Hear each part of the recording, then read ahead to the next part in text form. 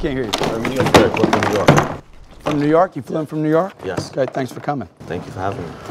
Why are you here? For a great opportunity to work for you, to learn, to grow, and for a sales executive position. What is this? It's my fiance's.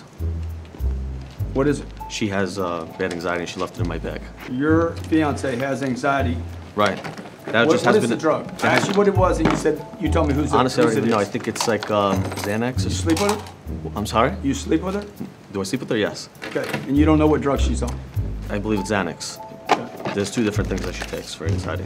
So how do you feel about the woman you're about to marry Right. having to take drugs? I'm okay with it. If it makes her feel better and calms it down, I'm okay with that. Okay, all right. See, I calm her down. All right.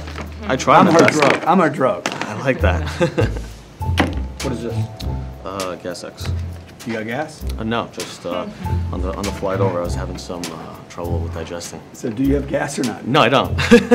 Because you took this? My fiance puts the stuff in there to take care of me.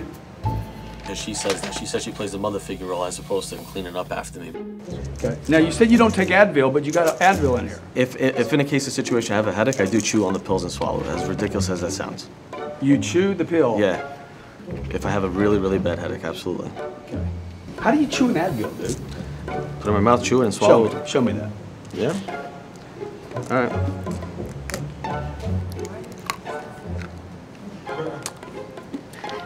It tastes horrible without water, but Yeah? that's what I do.